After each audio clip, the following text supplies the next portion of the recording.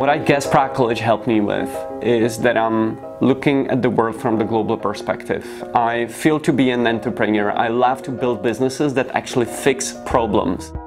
I was teamed together with people who were artists who could create a really interesting presentation to put the sales argument across, and with computing students to actually be able to verify that what we wanted to do online was possible and they knew exactly how to do it. For me, that was a big moment, the first time when I really worked in an interdisciplinary group, and we really achieved something more than I thought. That's kind of what this school is. It's not small in a negative way, it's small in a way that you get to know everybody, and not just everybody, but you get to know the competencies of other departments, and it really bleeds together, and that is a really, really creative environment.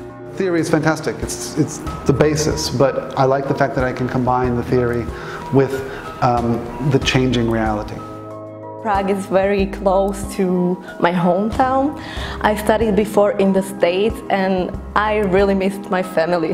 That's why I chose Prague. Coming to a small university in Prague, and Prague is an amazing city, and being able to live in the city and do all of your studies within this small area, this beautiful area, I would consider this as a dream come true as a student.